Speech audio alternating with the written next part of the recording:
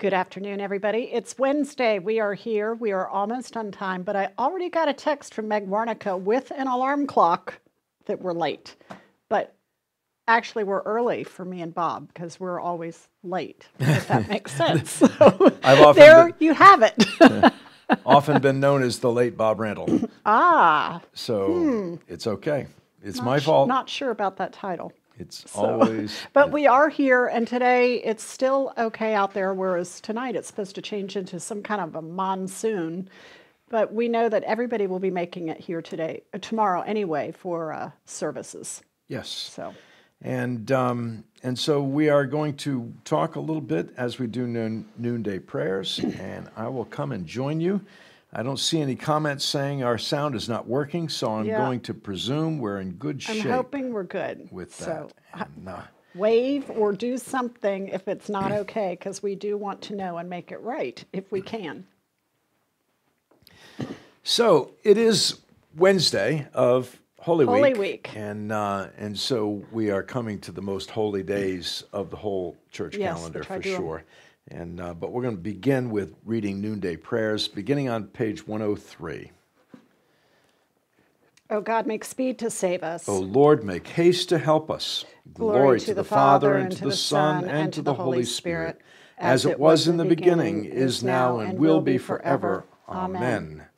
We're going to be reading Psalm 70 today, found on page 682. Be pleased, O God, to deliver me. O Lord, make haste to help me. Let those who seek my life be ashamed and altogether dismayed. Let those who take pleasure in my misfortune draw back and be disgraced. Let those who say to me, Aha, and gloat over me turn back. Because they are ashamed. Let all who seek you rejoice and be glad in you. Let those who love your salvation say forever, Great is the Lord. But as for me, I am poor and needy. Come to me speedily, O God. You are my helper and my deliverer. O Lord, do not tarry. Glory to the Father, and to the Son, and to the Holy Spirit, as it was in the beginning, is now, and will be forever. Amen. So today I'm going to be reading from Hebrews chapter 12, starting at verse 1. So then, let's also run the race that is laid out in front of us. Since we have such a great cloud of witnesses surrounding us, let's throw off any extra baggage, get rid of the sin that trips us up, and fix our eyes on Jesus, faith's pioneer and perfecter.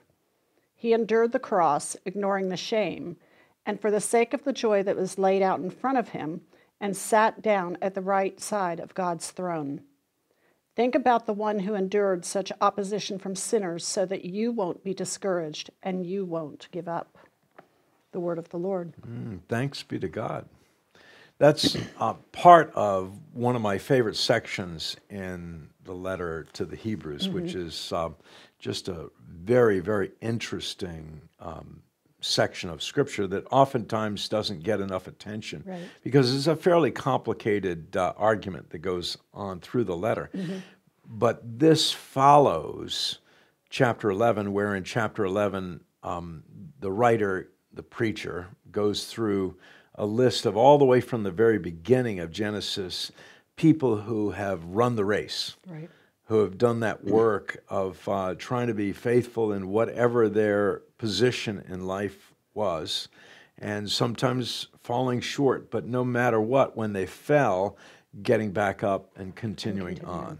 And it's sort of like a record of the saints all the way. And I love this image of running the race with perseverance, of always continuing on no matter what. Well, that's kind of all of us here on staff at Old Donation during Holy Week for sure. And I mean, not just staff, I should qualify this, also parishioners that show up and are coming to the service and have dedicated themselves and want to have a more holy Week. And be immersed in all of it. And if you think about all the people that are involved in making Holy Week work. Wow. Think about the people on the Altar Guild who have every day a different sort of service to set up for, and some of them quite complicated for the Altar Guild. They move from Tenebrae, where we've got the candelabra with the 13 candles, in the altar in the church, to washing of feet, Right. putting out the right bowls and towels, Right. and also having communion, and then stripping of the altar. It's a quite complicated week for the Altar Guild, Yeah, there are especially. so many logistics to making this week Acolytes, happen. choir had been working Yes. on special music for each of the days. Right. All these things. It's a glorious, beautiful, sacred, and holy week, but it takes a lot of effort. You have to persevere. Yeah, and it's like a special dance with everybody together, persevering together to make all this come together and happen. Yep, and then it only really works if people come and participate. Yes. As I tried to say in my sermon on Sunday, that the key to Holy Week is participation. Yes. That we really only can experience the true joy of Easter if we also participate in some way or other all through the week. That Palm Sunday is the perfect day of participation, with the palms leading to the Passion, Right. and all the people reading parts. And then each day is additive, and no one typically can do all of the services, but Right. you do whatever you can. But that Palm Sunday participation leading into all of these detail services, Yes. and then all the way to Easter Vigil and Easter Sunday. It's an amazing It experience. is pretty amazing what all happens. Yeah. And I mean, before I worked at a church, I was aware that things were pretty busy, having a priest in my That's family right. and Yep. everything. So things were busy, but you don't get a true feel of what all is happening until you're really immersed here, Right. doing that background work, and then being a participant in the church, in the pews during all of this. So much of that is just like life, isn't it? It is. I mean, you don't really understand what happens until you actually experience it. Right. Who knows what it is like to raise a child? Until suddenly you're driving home with a child in the back seat, and you're like, "Holy cow! What Right. were we thinking? Yeah, Who put us in charge?" Yeah, right. Yeah. And all the things that you learn that you may have heard somebody refer to, Right. all of a sudden take on real meaning. Yes. With the depths of, shall I say, suffering, Yeah. True. but also times. the joys of that that are- relationship, and Right. building and seeing someone grow into themselves over decades. Yeah. You can't explain that. No. It's only by getting in the middle of it and having to do the diapers. One of my friends in seminary used to say the most holy activity of all is cleaning diapers. It's cleaning a diaper. and in truth, Holy Week works that way for us. Right. Not everybody enjoys getting their feet washed, Right. but when you do it, you actually get a feel for what it might have been like to have Jesus wash the disciples' feet. Right. And when you then wash someone else's feet, you get an experience of what it feels like to actually be in that sort of intimate relationship with somebody where they're willing to let you wash their feet. Right. And then touching their feet and rinsing them off and drying them, and then helping them get their shoe back on. Right. It really is. There's definitely an intimacy it's there. Yeah. Breaking down boundaries. Right. Yeah. Yep. All of that. So all through the week, we'll have different opportunities. Tonight is a service of Tenebrae, which is a service of darkness.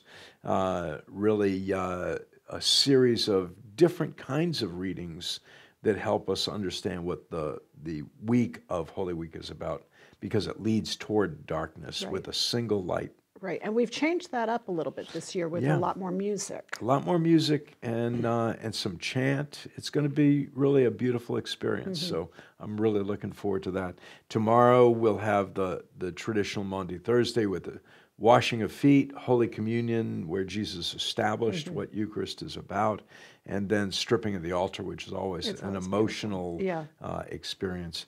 Good Friday, Stations of the Cross at noontime, where we walk the way of the cross and experience what it might have been like for Jesus on that day. On the night, preaching the cross, which Fred Petit will bring to us on Friday night. And then Easter Vigil on Saturday is one of the best experiential services of all. It is. And then, of course, Easter Sunday. Do not forget the Easter services are not the normal schedule. 8 o'clock, 9:15, And 11. 11, and 5. Yes. With 10:30, which is our normal service time, Easter egg hunt. Right. So don't miss that. And it looks like it's going to be a beautiful day. I think it's going to be perfect. Yeah, the weather, other than tomorrow for rain, looks like we're going to have a beautiful weekend. Right. So praying that that continues to hold true. Yeah. Anyway, we'll go back to noon prayers. Yes.